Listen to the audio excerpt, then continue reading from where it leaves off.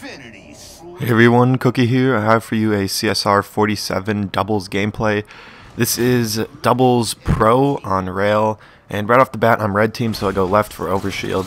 They end up both rushing me, and it was a mistake on their part because I end up cleaning them both up, and my teammate is already on sniper. So we have Overshield control and snipe control, but as you can see my Overshield is almost out. And that is what this commentary will be about. It's going to be about the battle for Overshield. And it's not going to be about how to rush Overshield, but it's going to be about what you should do when you have Overshield and what you should do when the other team gets Overshield. In this match, I think we trade off the first two or three. I think the first three Overshields we trade off. So we got the first one, they get the next one, we get the next one, they get the next one. And then I think we get we end up getting the final two, and the last one is extremely close. So I just want to explain to you what you should do off the bat with Overshield. If you get Overshield off the bat, what you should do is obviously try to take out the person who's rushing it or people who are rushing it, and then right after that you should go to snipe spawn. I've said this in my previous video, but you want sniper control after you have Overshield control, and then that should do a good job at setting you up for the next Overshield. So the next Overshield is spawning at 10:25 because it's every minute and a half. And my teammate and I want to make sure that we work our way over there. And that's why we're going top purple, because we're trying to work our way over to Overshield. Unfortunately, their teammate spawns and they end up getting that Overshield. So they have Overshield, and what do? I know that he went top yellow, so I just keep nading it. You know, I'm just trying to peek shot right here. As you can see, I'm just not trying to jump out. I mean, I jumped out on null fade because I didn't expect the Overshield guy's teammate to be there, but you could see that I put 2 nades on the Overshield guy. I shot him with like 3 or 4 shots, and then I weakened his teammate to no shield, so my teammate was able to pick him off. Whenever you know they have Overshield, you want to play pretty passively, and you want to just get as many shots as you can on the Overshield guy. So I'd recommend just try to keep your distance, and just make sure you pre-nade them, make sure you call out where they're going so you and your teammate can double team them. And that's another thing, if you have the chance, just stick by your teammate when they have Overshield, because Overshield, if you've ever had Overshield, then you run into the opponents when they have both people there, you pretty much get melted. Like, your Overshield is gone instantly and you end up dying. So if you can double team the Overshield guy, that's even better. But other than that, keep your ground. Try to peek shot,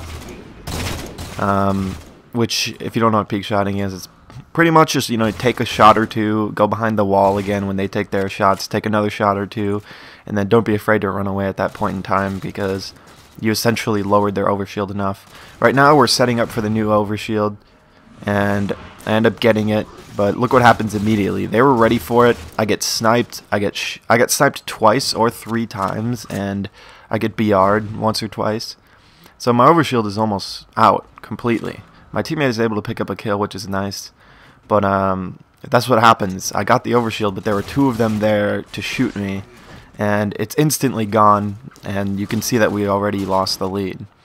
So when you have Overshield, what I should have done there is immediately when I grabbed Overshield, since I knew my teammate was gone, he was dead, I should have just run away. I should have run to somewhere where they both weren't, but instead I tried to just stay revealed for a little bit too long, and I end up getting sniped a couple of times, I end up getting BR'd, and my Overshield is essentially gone.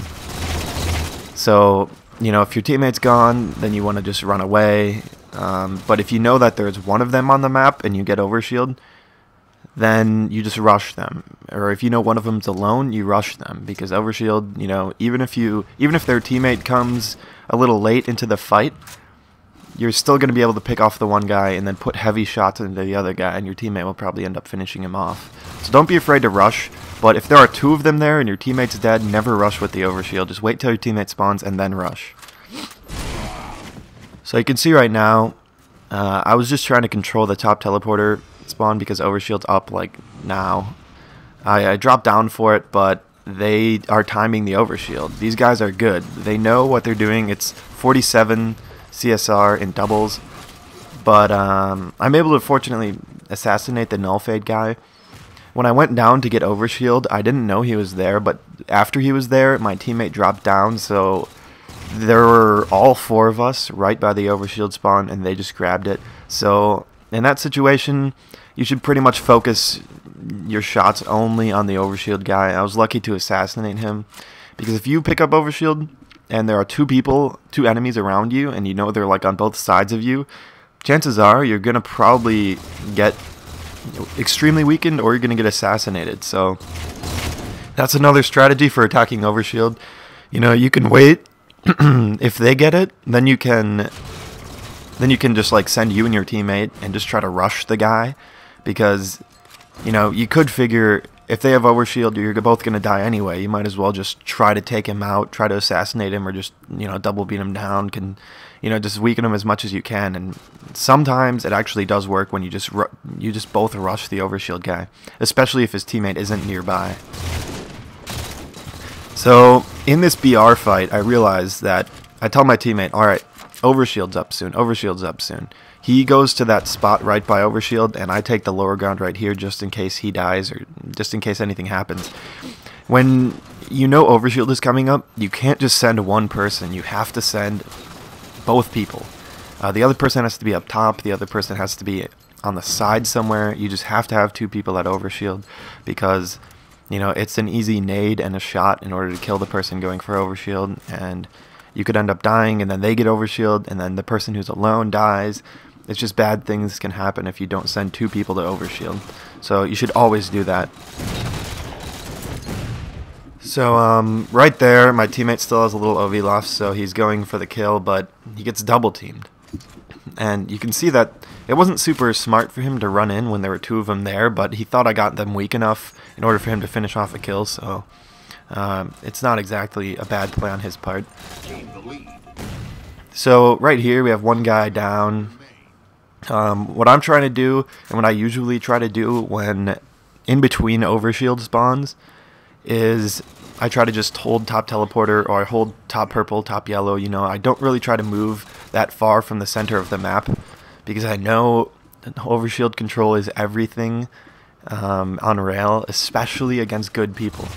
You may think that just adjusting your playstyle solely for the purpose of getting Overshield every time is a waste, or is like cheap, but I hate to tell you, if you don't do it, the other team will time it, and they will get Overshield as well. So we know Overshield is coming up. My teammate was top teleporter. That's just an example. Our awareness, we knew Overshield was up at 421. My teammate was there. I was going to back him up, and he ends up dropping down and getting it a split second before the other guy. So now that we have Overshield control, I know that this guy's top yellow. I end up finishing him off, and the last guy's there. My teammate still has Overshield. I try to put shots into him, and there's nothing Null Fade can do. We end up winning that one. So you can see how close the game was. We won 30-26. I ended up with 20 kills. But that entire game, all the way up until the last Overshield, we were essentially trading the lead, because we kept trading Overshields. So, you know, I hope this gameplay helped you with what to do when you have Overshield and what to do when the enemy has Overshield, and some good routes to take, some good things to do to set up for Overshield. I don't mean to emphasize that Overshield is super important on rail, but it pretty much wins you the game if you know how to time it well and you know how to set up for it. So anyway, this was a doubles CSR 47 gameplay. I have more doubles gameplays to come, more other gameplays to come. Like and comment if you would like, and subscribe to the channel if you haven't already. And that is all, so see you later.